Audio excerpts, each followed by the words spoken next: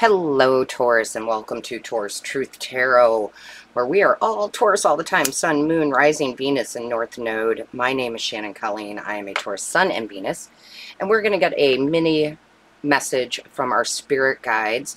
So do me a favor and don't forget to like, share, and comment. That lets me know you're enjoying these. And also, if you have not subscribed, you should, because for every 1,000 subscribers that we get on the channel, I give away a free personal reading of your choice. So don't forget to hit that subscribe button. All right, my loves, let's see what the spirit guides want us to know for today.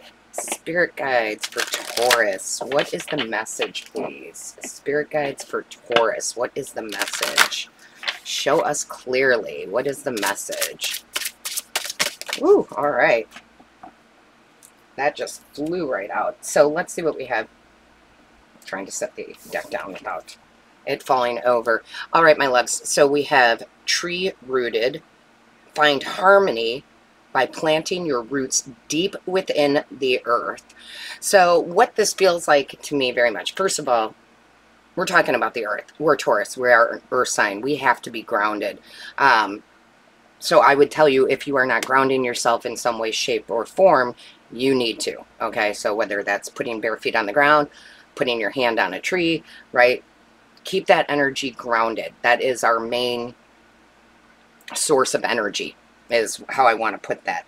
But also, I feel like the spirit guides are kind of going towards that root chakra too, right? That root chakra is really important. It is our stability, our security, our money, the things that make us feel safe. So I would tell you, if you are, we have a tendency to do this when we're working with the chakras and we're opening them up, is that we have a tendency to forget about or ignore a little bit the bottom three chakras, which are really important. Those are the earthly chakras. We tend to go more towards the crown and third eye, right? But it's really, really important that we keep that root chakra moving, okay, and clear and unblocked. So whatever you need to do that, I feel like the spirit guides are saying you're not doing enough of it. Now, I will say this. If you book a 30-minute distance Reiki session with me, that's what we work on with those. We work on the chakras. If you feel like you're not feeling safe, secure, financially secure in this 3D realm, you may want to book one of those readings with me.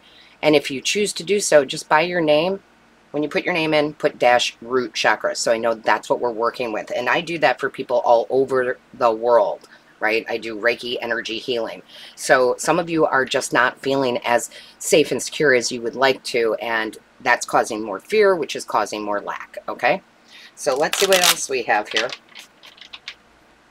Show me clearly, please. What is the message for Taurus? Show me clearly. Spirit guides, show me clearly.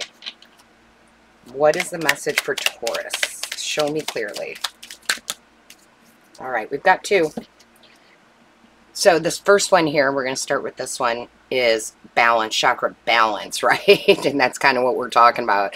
Embrace the balance between earth and spirit. It is important. This is just confirmation what I was saying. Sometimes we're way too much in the spiritual and not enough in the earthly, and vice versa. So we want to keep that balance.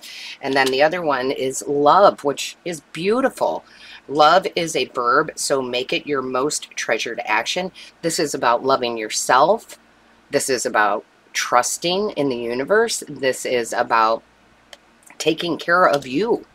Whether that's the Reiki that we're talking about, getting grounded, taking a bath, whatever works for you, right? Or trying new things to keep that balance. So I do feel like the spirit guides are saying you're a little out of balance right now, and you need to correct it in the way that works for you. So with that being said, love, light, and blessings to you until next time.